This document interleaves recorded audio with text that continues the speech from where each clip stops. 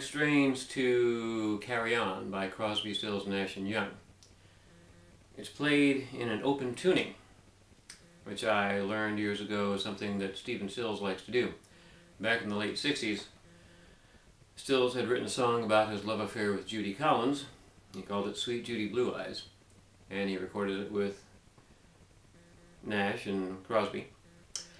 And I tried to learn how to play it, and I couldn't figure it out. I could not figure out the opening riff. And then some years later I saw them in concert and they were playing the song.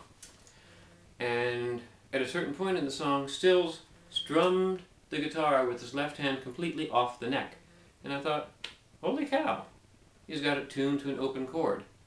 So I went home and I tuned this to an open chord and was finally able to play the song. The riff was this.